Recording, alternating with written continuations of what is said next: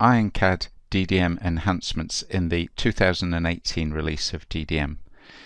The first thing to note is that the IronCAD 2018 release is now supported. So if we start IronCAD and log into DDM, we'll start to look at some of the new features. So the first feature that we're going to look at is the ability to include drawings when using the Save As command from IronCAD. And let's take a look at how this works. So we're going to take a look at a project, and we're going to look at this conveyor assembly. So we'll open it into session. And what we want to do is to take this assembly and create a new conveyor assembly that is 50 millimeters wider. And to do that, we're going to have to extend this stretcher component and the roller itself.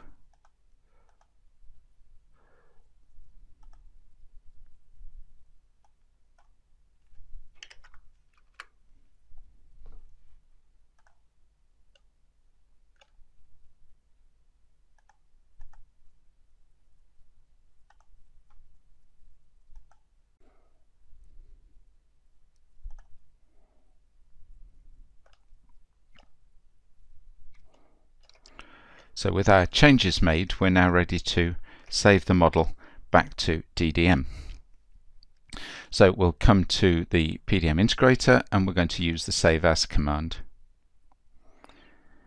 So the Save As command is the same as before, except that we now have this option to include drawings, which I'm going to select. So the changes that we've made are to the stretcher component and to the roller. So we'll select both of these items and click on OK. So this will now pull the drawings into session so that they can be updated. The first thing we're going to do is to renumber the stretcher component. And we will change its description.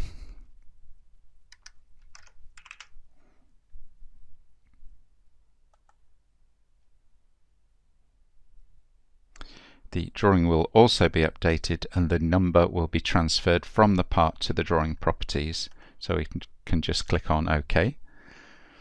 And the same for the roller. So we'll give this a new number.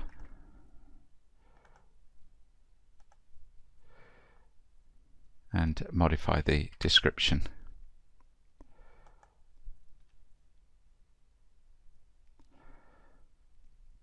And finally, we'll give the top level assembly a new number.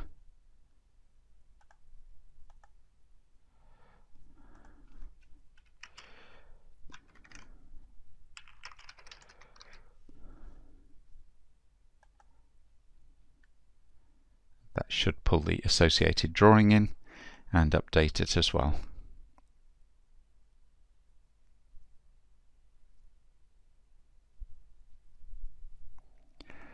So if we now go back to DDM and have a look at the workbench, we've got a new top level assembly with an updated drawing, and as well we have the new stretcher with its associated drawing. So a very good time saver in the new release of DDM, allowing us to copy components within assemblies but to include the drawings. So let's take a look at some of the other changes in this new release. I've got a new part here that's not been stored to DDM that we will save back to DDM. So in earlier versions of DDM, we didn't see the preview of the item that we were saving until the item had been stored back to DDM. But now in this latest release, we see a preview of the item that we're storing. So we're going to select to save this back to DDM. We'll give it a number. And we're going to put it into a new category because there's a specific attribute that I've created for items in this category, and that is the size box information. So we can see here that the size box information has been read from the IronCAD model, and we'll take a look at how that works. So the key change here in DDM is that if we look at the part properties of this item and look at the custom attributes, then any custom attributes that were created here were only read on the initial save back to DDM. If any of these parameters changed in DDM, then this information will be updated and written back to the custom properties in the IronCAD environment. But if anything was changed in the IronCAD environment, then those modifications were not read back into DDM. So we can see that the size box is currently 200 millimeters. If we make a change to this part and make it 300 millimeters, and then save this back to DDM,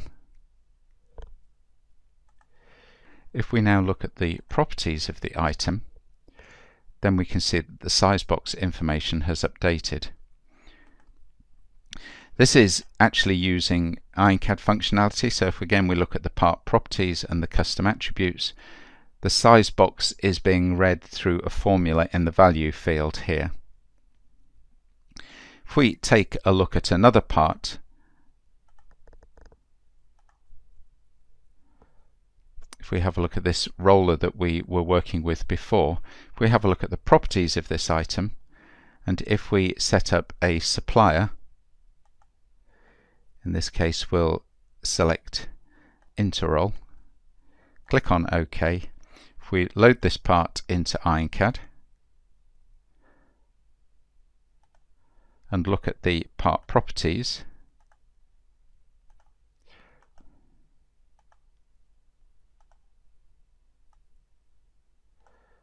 we can see that the supplier is showing the correct information. But now if we modify this here,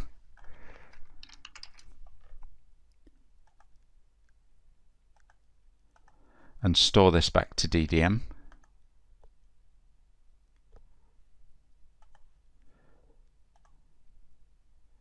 then we can see that that attribute has been pushed back to the DDM environment. The final thing that we're going to take a look at is I'm going to create another new part.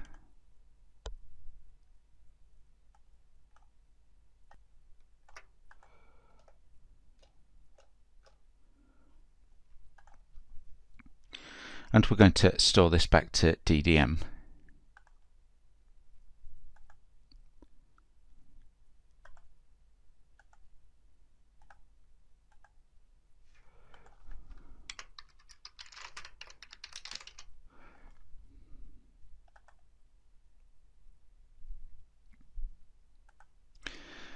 So we've now created a part record in DDM. If we go back to DDM and look at recent items, then our part record should be at the top of the tree here. So this has been created as a part in DDM, and if we load this back into IronCAD, then because of the unique nature of IronCAD, it's possible to start adding things into this scene file, changing it from a part record into an assembly, which is not really what we want to do, but something that we may do accidentally. So if we look at our add-ins, then I've got the ability to here say I want to load a subpart, and it may be that I look for a bearing. So I can load this item into my scene file, and then if I'm not being alert to what I'm doing, I could have saved this and it would have converted my bearing housing into an assembly. So the message here is reminding me that this item is currently stored as a part and cannot be converted to an assembly record. So it's a new warning that's been introduced into DDM to prevent us doing things inadvertently. So to now store this assembly back to DDM, then I should first of all create an assembly of these two components, and then in this case we're going to use the save as command again to store this back to DDM. So the bearing's not changed, so we just click on OK, and we now create a new bearing assembly.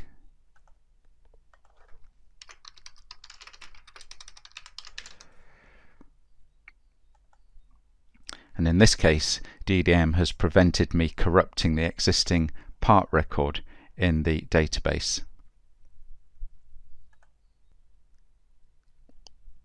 So some good new features in the latest release of DDM when working with IronCAD, especially with the ability now to use the Save As function on an assembly, but to also include component drawings so that you don't have to recreate drawings after you've created the new items.